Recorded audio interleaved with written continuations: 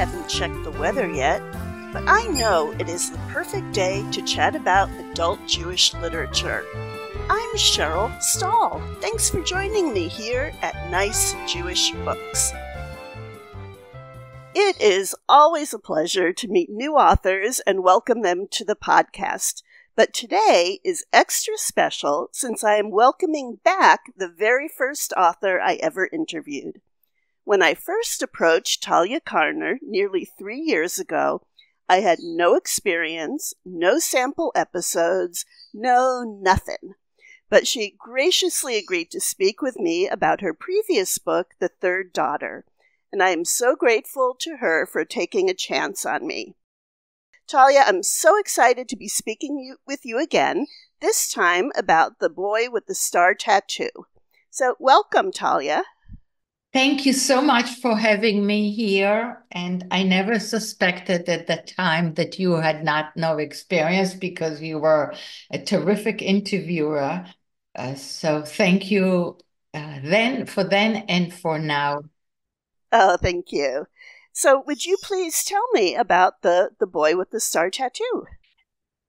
The Boy with the Star Tattoo is a novel that is entirely about Israel, yet completely set in France. How is that possible? It combines two very interesting stories. One set in 1946, the youth aliyah, the way in which Israeli agents scoured the countryside, and in this case, I only looked into France, in search of Jewish orphans, and then brought them to then Palestine post-World War II. It's not a Holocaust book. It's what happened after. And the second event is supposedly nothing to do with it, except that it does. In 1969, the escape of the boats of Cherbourg, which was an Israeli naval action taking place in the port city of Cherbourg, which is by the English Channel. I put those two stories together because the Boy with the Star Tattoo was a child rescued in 1946, and now he is an Israeli naval officer in Cherbourg getting ready for this incredible action against that has to do with the French arms embargo. His assistant, who is obsessed with his past, decides to find out what happened. And she follows a track of breadcrumbs through France to find what happened in those years, where had he come from, and what happened to his family. And that is the story that brings us, I must say, Zionism in its pure format. Let's start with the Cherbourg portion of it. So Israel had commissioned France to build some ships for them and paid them what I'm assuming was tens of millions of dollars. And then France said, well, we don't want to deliver the ships. So can you talk about the context there? How could they say that? Yes, I will quickly explain that. You all know the map of Israel with its very long shoreline, and until the early 1960s, the strategy of protecting the shoreline was from the air. Israel's Navy was almost non-existent. The Navy commissioned a private shipyard in North Normandy, and it was approved by the French government, but the contract was private, as all boats are being built privately. But again, approved by the French government for 12 ships that were going to be a completely new type of naval warfare. By 1967, the Six-Day War, 5 had been delivered out of the 12. And a few months later, de Gaulle announced an arms embargo on Israel, which was disastrous because all of Israel's enemies were being armed by Russia. Israel alone at that time was being armed just by France. The US was not in the picture. And all of Israel's airplanes and tanks were now under the embargo, they could not even get spare parts as they were getting out of commission, while all of the Arab countries after the 1967 war, when they lost, they were licking their wounds and getting ready for another round. Israel needed those boats. And so number 6 and number 7 kind of snuck out. But Pompidou came into power in 1968 and clamped down further on that embargo. So as the rest of the boats were coming out of production, one by one, they were now stuck at the port of Cherbourg, unable to leave.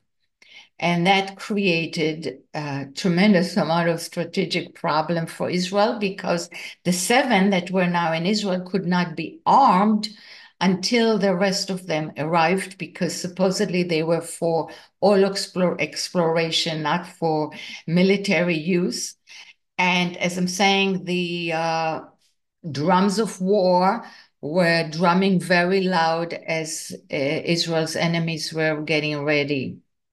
So this operation that one of our main protagonists, Sharon, was recruited for was to help smuggle in Israelis into Cherbourg to man the boats to sneak them out. So she had to find the staff and the sailors.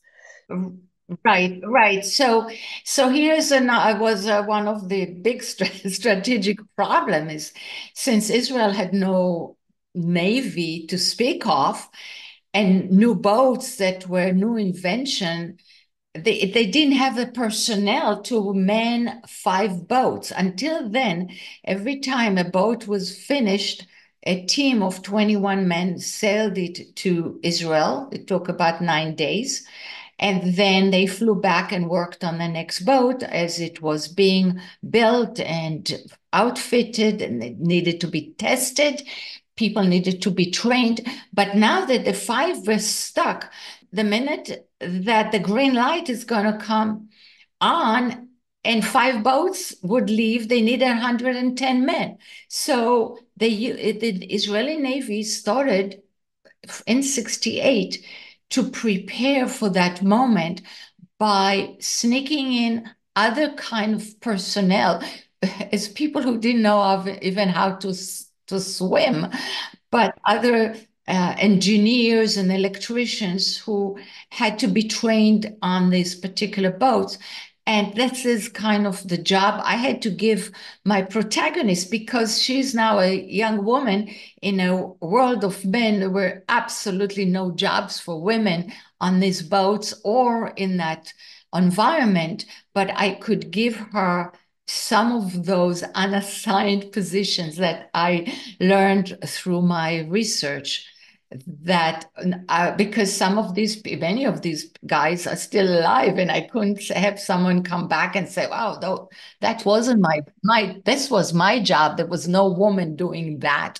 So I did manage with that. But that was an incredible preparation with a lot of thoughts, and anything that could fall through at any moment if that would be discovered, meaning the training, the smuggling of Israelis, military guys, to come and be trained on boats that were, again, legally manufactured and legally bought. And the guys arrived legally. It was nothing illegal in their arrival, but the entire operation was becoming one that you did not want the French government to discover. Yes, but I would like to say that most of my book is really not about naval warfare, because I got a tremendous amount of information in the research, but I don't write naval warfare. I write about human drama. I write about moral dilemmas. I write about Jewish identity. I write about what happens to people and their emotions that are invested in the events, the historical events. And that is why I use that operation as part of this particular thinking of what were the moral dilemmas of both the main characters and the secondary characters, because there are quite a few of them, some real life characters who I found to be absolutely fascinating. And of course, dealing with the Jewish identity was the big question of the book. Yeah, absolutely. Okay, so let's get back to the characters then. So Sharon is being raised by her grandmother, and Sharon's mother had been someone who left France as a young woman or teen, I guess, Teenager. during that youth aliyah movement. And she died very young. So Sharon always felt that loss and wanting to know who her mother was, what her story was, to know more about her.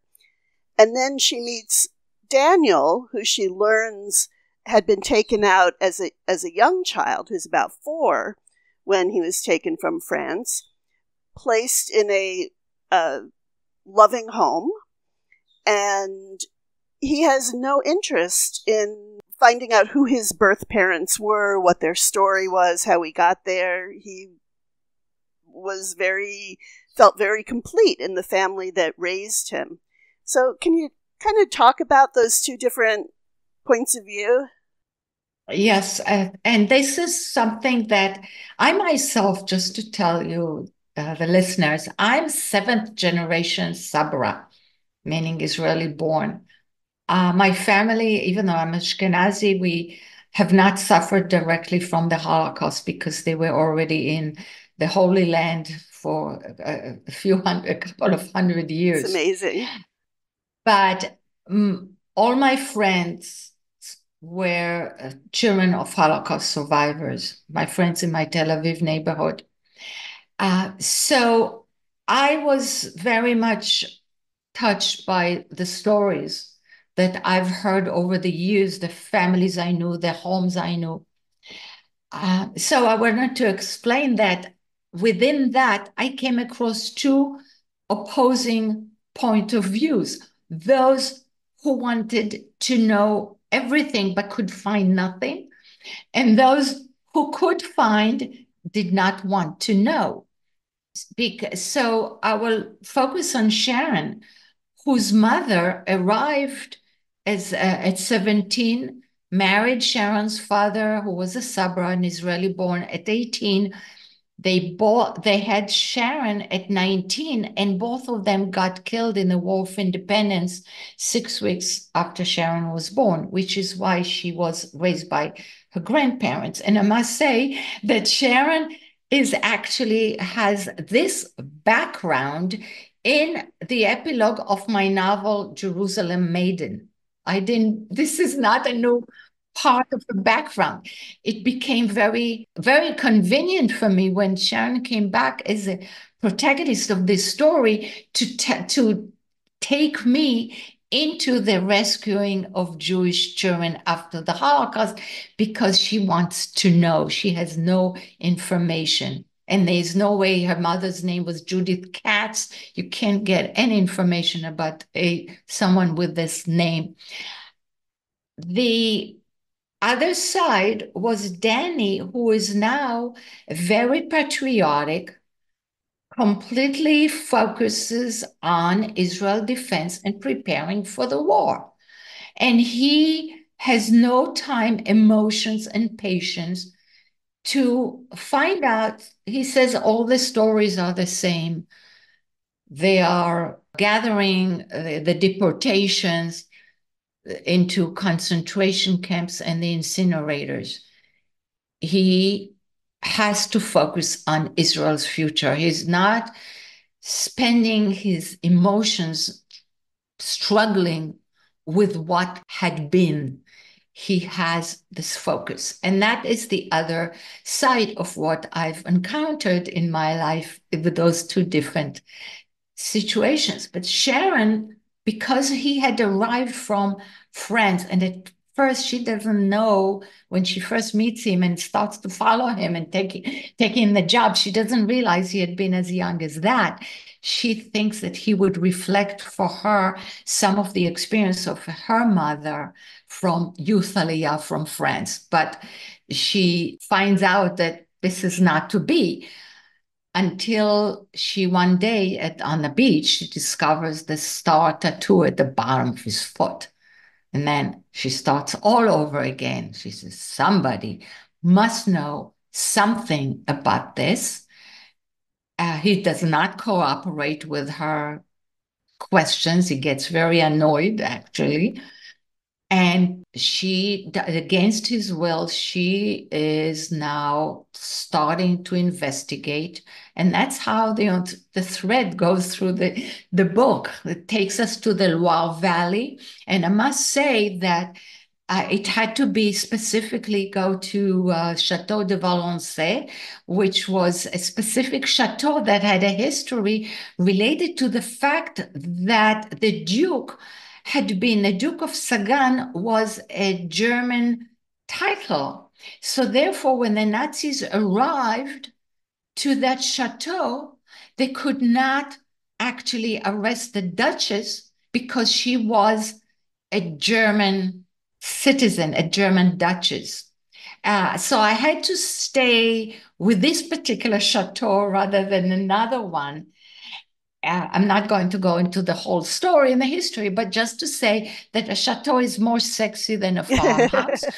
So I wanted the story around that. But by the time I was doing research into the Loire Valley, COVID had hit. You were interviewing me about the third daughter, but I was then researching the Loire Valley with drones. In order to, I figured out with tour guides and local historians which were specific villages around the chateau that I needed to study and put my story. And then, as I'm saying, I used drones to learn those particular layout of those villages. So as I'm saying, this is a lot more than about boats. It's about the landscape of France, the history, the mood. What was the kind of mood that made people, let's say when an agent, youth aliyah agent, knocks on the door of a village, of a farmhouse, and he says, do you by any chance have a Jewish kid that you've been hiding for the last few years? Let me take her across the Mediterranean to a country whose language she doesn't speak. And the people who've just raised her for 3, 4, 5 years say to the stranger at the door, sure, take her.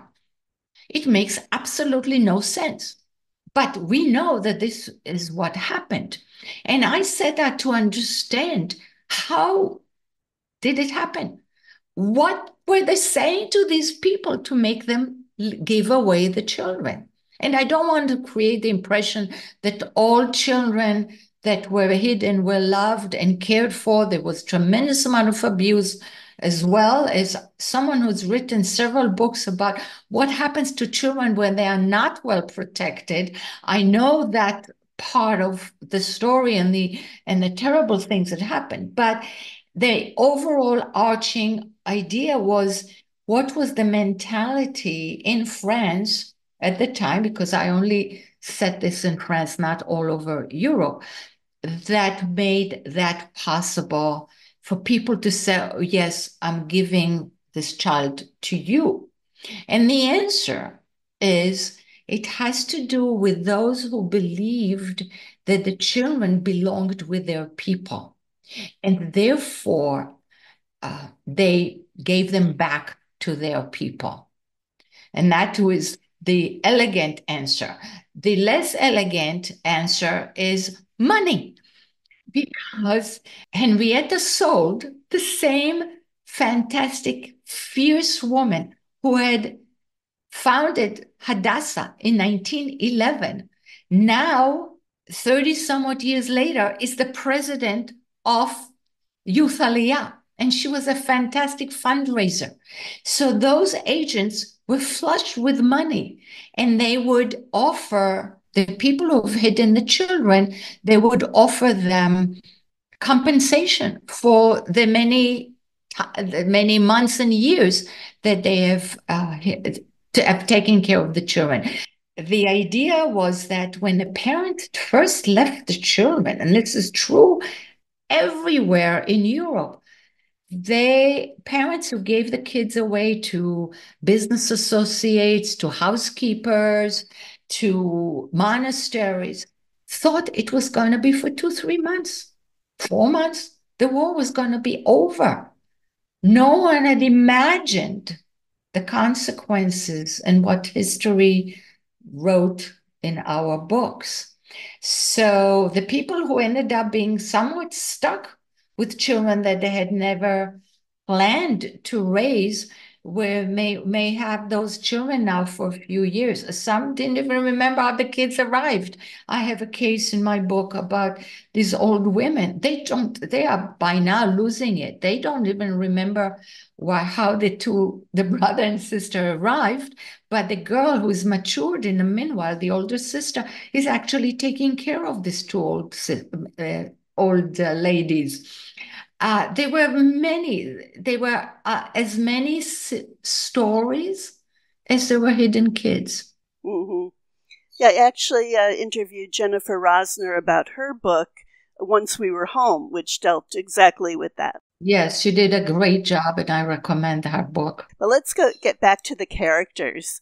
So the Sharon story is mostly taking place in 1968, but then in 1942 we meet Claudette, who is a young Christian woman who's an amazing seamstress, and who I think was born with a bad leg. She's crippled and can barely walk.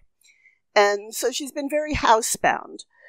And one person that she did occasionally see was the Jewish merchant, peddler, thank you, who would come by with his cart every so often. And he helped her by giving her a brace so that she could stand and move a little better, and mentioned to her that his son also had a bad leg. And then skip forward a little bit, she ends up at the war has started, and she ends up at this chateau as a seamstress. And the chateau was sort of a way station for hiding Jews. Was that in real life, or is this just part of your story? Actually, the story came to me directly from a man who is now around 80. He was born in 42 in the chateau where the Duchess had hid his mother. Okay. That's wonderful. The Duchess was the mother's best friend. His father was not Jewish, so he stayed in Paris. But the mother spent the pregnancy there and gave birth, and they stayed there until the war ended. The father would visit them once in a while. And that is where the story came to me with the chateau. And actually, the Duchess happened to be married or living there as the Duchess for a very short period of time of those war years. So there was very little information about her that the current administrators of the chateau didn't know. But I put them in touch with this first primary resource of information is this particular man who is a French architect living in Long Island, New York, who gave me that story and introduction. Okay, so let's get back to Claudette. So Claudette, but what's interesting, Claudette's experience actually with the Jewish peddler is that he taught her to read and write. And Claudette had her condition would have been something pretty simple in today's medicine. She was a breech baby whose hip came out of its socket probably at birth and was never fixed. And as a result, additional falls create multiple additional damage to that case. And because children used to walk to school, sometimes 5 miles, she could not go to school and she was not educated. But her grandmother took her in order to teach her to sew because no one would marry her. And that is where the Jewish peddler who was visiting often enough taught her how to read and brought her books. And then he gave her the brace. The important part for me was how Claudette's experience with Jews was different from the anti-Semitism around her. For her, and her grandmother also said about the Jews are close to God. So her grandmother who raised her had this positive view. But in a sea of anti-Semitism, Claudette saw Judaism in a different way. And when she matured later, she even wants to become Jewish. She doesn't understand what's involved in that. And it took a while because it's not the same as for Catholics who have some sprayed a few, dribble some water and say a few words. The Jews are not welcoming to conversion. So that brought me to the question of identity. What does it mean to be Jewish? How does one become Jewish?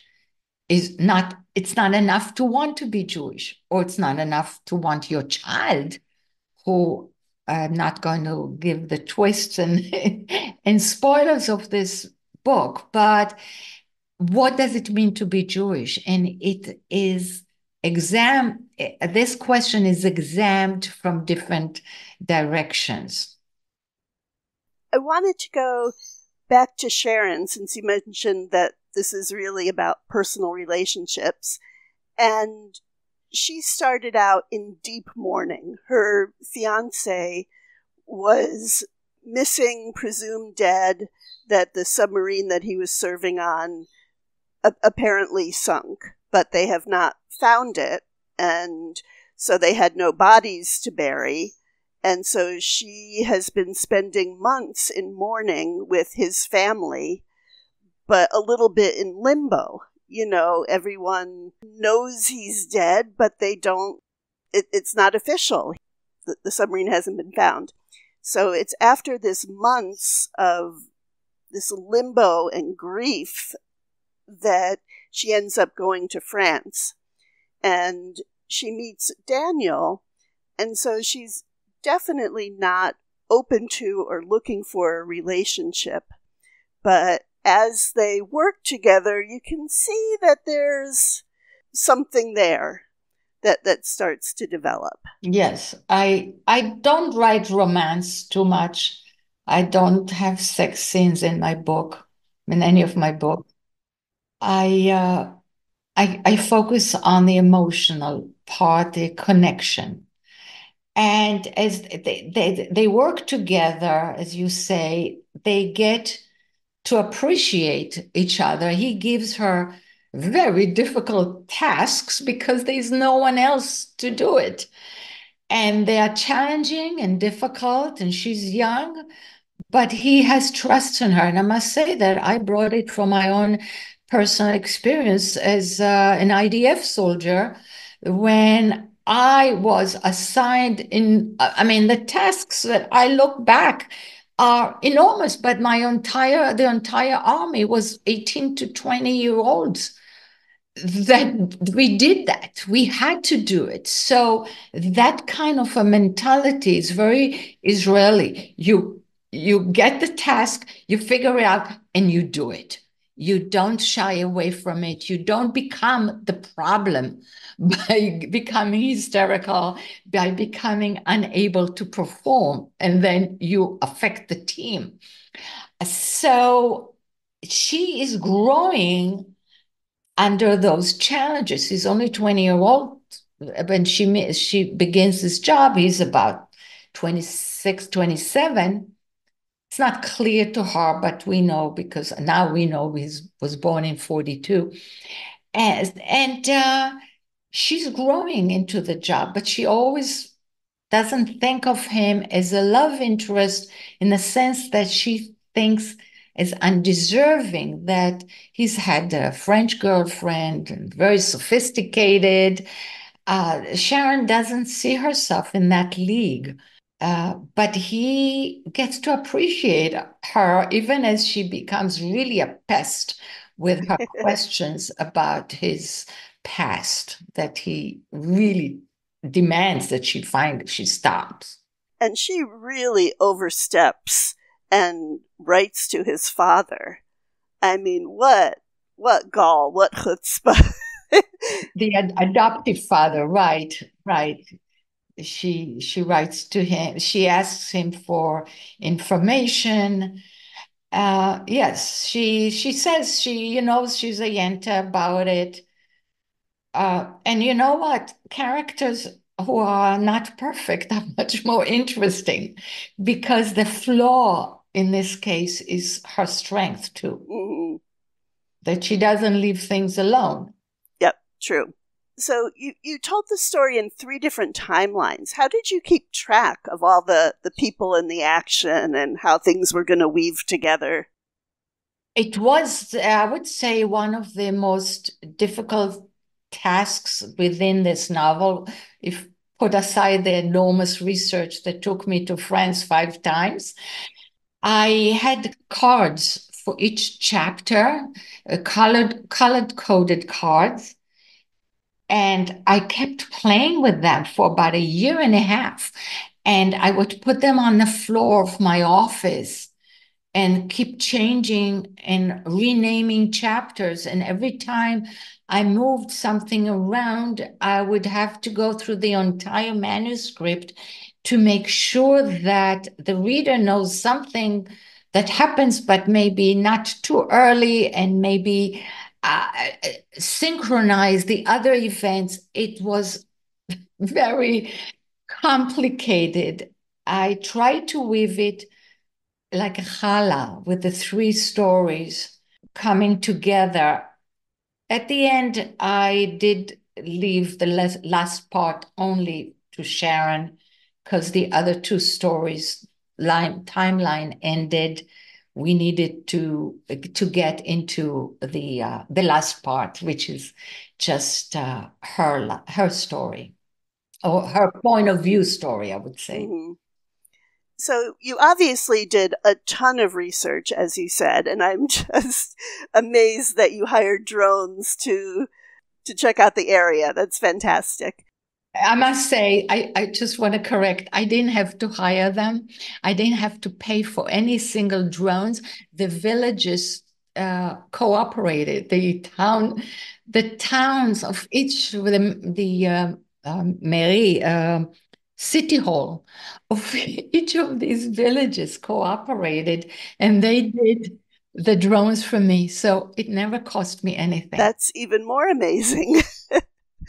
So, was there anything in your research that really shocked you? I would say pleasantly shocking to me was the character of Felix Amiot, the owner of the Cherbourg shipyards. And he is a side character. We get to know him better as the story develops. I must say that was a real life person who actually appears in every biography of Coco Chanel. Huh. Because when Coco Chanel, when the war began, and she tried to steal the the half of her business from the Wertheimer brothers, who were her partners, Jewish partners, they fled to the United States, and she was living with a Nazi commander in the Ritz Hotel, and she wanted to Aryan their part. And it was discovered that they had sold it to their best friend, Felix Amiot, was not Jewish, who owned half of the aviation industry of France at the time, at the start of the war. However, he cooperated with the Nazis and he was a collaborator, and therefore he would have been put in front of the death squad had it not been the fact that he gave back the business. He developed the Chanel business for his friends all throughout the war and handed the business back to them after the war. But his punishment was to be banished from the aviation industry. He owned half of it. Wow. And so he moved to Cherbourg. This is around 1950, just before 1950, after the war, where his parents had a house when he was a kid, and he opened a shipyard and he began inventing. He was a great genius, and he invented refrigerated boats. Until then, you couldn't transport food in long distances. And that's when the Israelis arrived in the early 1960s. There was nothing he couldn't do for them. And this turnabout face, what seemed to me a former Nazi collaborator who was so strongly pro-Israel and working with the Israelis to the point that he completely cooperated all the way to the end as the boats were going to escape. He cooperated, and for the second time in his life, he was going to against his government. And he was already a suspect. He was already in bad shape with his French government. He carried the stigma his entire life. And now he was going to do that again, but going against the government. But his love for Israel, that had, luckily for me, I met his biographer, a professor who did his PhD on his life. And he shared that research with me. And by the way, I went to a French high school in Israel, which is why I was able to read this PhD dissertation and learn the truth about this man's life. And the author of this dissertation, and eventually he published a book, in a book. He had also written books about the Cherbourg affair. And he became my consultant to all kind of little details, like when the Israelis are invited to a dinner on Saturday night at this shipping tycoon's home. Where was the home? What did they eat? What did it look like? What were the conversations? All of that I got from his biographer. That's fantastic. So, is there anything you would like to mention about the book that I haven't thought to ask yet? There's so much to this book that I would like to say that it is, I mentioned it's 3 parts, and the last part is belonging. And that is the important part, because when I wrote it, I wanted to bring the feelings of the 1960s, the devotion to the country, patriotism, the sense that all those Jews belonged together, and the Jews of Israel felt this mission to be the place for all Jews to continue to come. And while Israel was fighting for its defense. Now, all of this was written way prior to October 7th. And that was a sense that I wanted to bring, belonging. Little did I know how it would all come back together, unfortunately, because of the October 7th events, and how both in Israel, but Jews worldwide, all of a sudden started to feel back to this sense of belonging. And I could read to you a quote of this section, the last section of the book opens with, which is actually from Somerset Maugham. And he said, Some men are born out of their due place. Accident has cast them amid certain surroundings, but they have always a nostalgia for a home they know not. Mm-hmm. A home they know not. Isn't that next year in Jerusalem being said for 2,000 years by people who's craved, prayed, held together as people by that hope of next of the words, the uttering of the words next year in Jerusalem, whether they were planning on the trip or not. It was that sense of that home of not, they know not, that belonging was a sense that I wanted to bring. And under the unfortunate feelings of today, we get it back. Yeah, so as I mentioned before we put the recording on, this will be posted mid-October, which will mean that it's been a year since October 7th last year, which just blows my mind. As you mentioned earlier, people thought that, they place their children, it'll be a few months. I don't know how many people imagined that that the hostages would still be held a year later, that the war would still not only be going on, but be intensified a year later, that the amount of anti-Semitism, well, maybe people did predict this, would be ramped up so much, and that the conflicts within the Jewish community would be so divisive also. So which leads me to the question I ask everyone. If someone were either to use your book as a call to action for Tikkun Olam, repairing the world, or if you would like to mention anything that about Tikkun Olam, what would that be? Tikkun Olam, repairing the world, has now become a Herculean task, but we need to stop talking to ourselves and take a more courageous step to face the haters, because we're talking to ourselves too much about anti-Semitism. The important part is to remember that the Holocaust did not start with incinerators. It started with words. But here in the United States, we are way past words. We are into actions against Jews. Anti-Semitic actions are committed publicly. Demonizing Israel and the Jews is politically correct at the time that Israel is fighting an existential war against Iran and its proxies.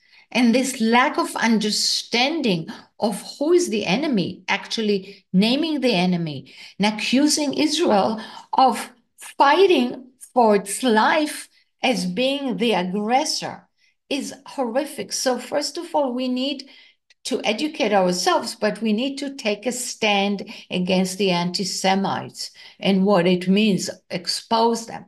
In my case, I had began a fight. I didn't think it was going to be a fight right within the Authors Guild, because as an author, I'd been subject to enormous amount of anti-Semitism in a form of showers of 1-star reviews on my book before it even came out of the gate, by hundreds of people who could not possibly have read it, but decided as a result of there was a TikTok video calling to drown out and destroy this book 6 weeks prior to its release. So I've been suffering that as became the poster girl for that. But as other authors have had their events canceled and agents fire new authors who have not yet established and do not want to represent their Jewish books. So I demanded that the Authors Guild publish a statement. And it took a battle, and I'm not in a good terms with my own organization. But I forced it, and finally they came out in late June with a statement against anti-Semitism and Islamophobia, as if there is a campaign against Muslim authors, which there isn't. So even our organization does not protect us. And we need, and that's what I say, tikkun olam, take a stand and make anything possible to fight within your own organizations. And this could be in any industry now, anywhere. There are those who speak against you, against that whom you know not. That is the right of Jews for self-definition in their own land. That Zionism is bad. What is the alternative? Are we supposed to be the Kurds and the Romas of the world without a land? Just mind-boggling. So yes, thank you. Please speak up. Don't be embarrassed to be a Zionist, because that's who you are. That's your homeland. That's what next year in Jerusalem means. Thank you so much for sharing that. So if someone would like to contact you, what is the best way? My website is my name, www.taliacarner.com, TALIACARNER. Can find me also on Facebook and somewhat on Instagram. Follow me on Instagram. I'm beginning to become a bit more active.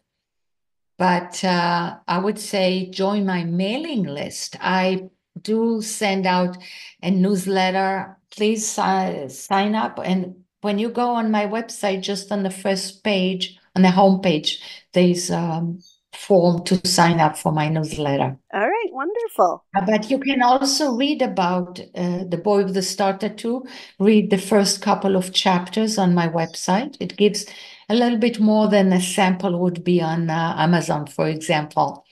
Great. Well, I would encourage people to read those first couple chapters because I'm sure it will get them hooked. Thank you. So thank you, Talia Carner, for speaking with me about The Boy with the Star Tattoo. Thank you so much. It's a pleasure to share my passion and my writing with your listeners. If you are interested in any of the books we discussed today, you can find them at your favorite Board and Brick or online bookstore or at your local library.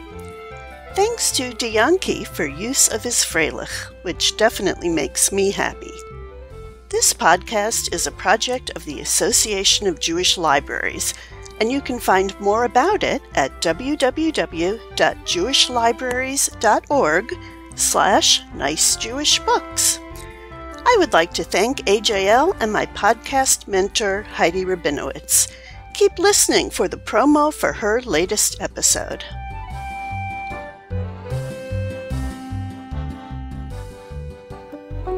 Hi, this is Erica Lyons.